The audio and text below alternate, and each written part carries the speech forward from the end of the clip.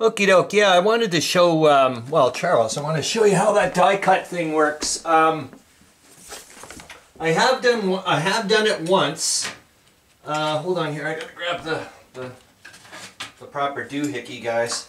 I'll show you what I did use it. I did do it once with this one here. It's just the stock one that came with the thing, and I made this. Hold on here. I was just having some fun here. I just wanted to see what I could do with a bookmark and all that stuff. So you can see I just printed off the 97th Landwehr Brigade thing. Used some cross stitch Austro-Hungarian colors, and then popped on a little hex at the bottom here. So I've got a bookmark. But anyways, let's see if we can make this use that film score thing and see what it's like. I wonder if I should have used that weirdo double-sided whatever the hell it is, just to see. Let's try it. Oh yeah, that's that weird packaging I was telling you about. That's reusable here. So I mean, this stuff here. Like, I've got to just make sure that I'm careful so I can reuse the packaging. What a waste, otherwise. I've never used this stuff before, so let's give it a shot. I hope it goes through. It should. Let's see here. If it does, then we're in good shape. Alright, let's see here. Oh, goody, two shoes. Okay, we make it. So, what are we going to do here? I put the die thing down. Okay, so it says here I got to put this. Gosh, this thing's in such, well, they're all in really rough shape, I can tell you that much. So I put that guy here. Put my paper there. And where's the thin cut die? What did I do with it? Oh, there it is. So this thin cut die, yeah, you can see it's got the flat end where I'm gonna, that'll be obviously going up.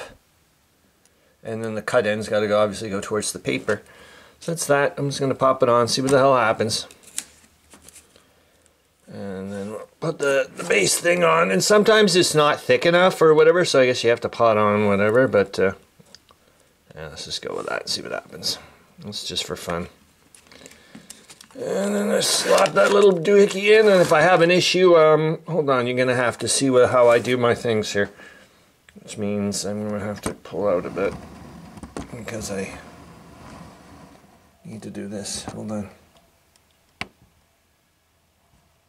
Come on there. There we go. I used the corner of my freaking thing to just ram the mother. Come on there. Oh, you're in. Okay, nice and easy. You see that? Yeah. Okay. I can hear it.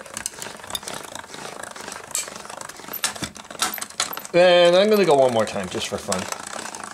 And sometimes I find if it doesn't cut, like I practiced a few times to get that nice 97th whatever dude, and I just put in a little, like a shim, a paper shim or whatever to make it a little bit thicker. We'll see how that goes. Let's see. I have no idea what it's going to look like. Trippy. Was not expecting that. What the hell? That's just so freaky weird. Like, what am I supposed to do with that? I wanted the, that's weird. Well, at least I learned, that's not what I wanted. What I wanted was, that's not what I want. Jeepers jumping. So I have to learn. Zoe will have to. Oh, wait a minute. Wait a minute. There it is. Good Lord, thank God. All right. There it is. I was gonna have to talk to Zoe and say, okay, I don't understand what's going on. Ah. Okay, so that's exactly what I wanted. Oh, thank goodness. That looks pretty cool. And then, like I was saying, then I can start. I was thinking of putting little tiny of my little sticky pictures, and then see if I can do it that way or whatever. I'm just trying to, like I said, I just want to have some fun and go from there. So that's it, Charles. That's how it kind of works. At least the thin cut die things in it. That seems pretty funky. I would like to, you know, obviously I want to get into do some hexes. That'd be kind of neat. But I don't know, just learning. Okay, hope you're having a good time. See you later.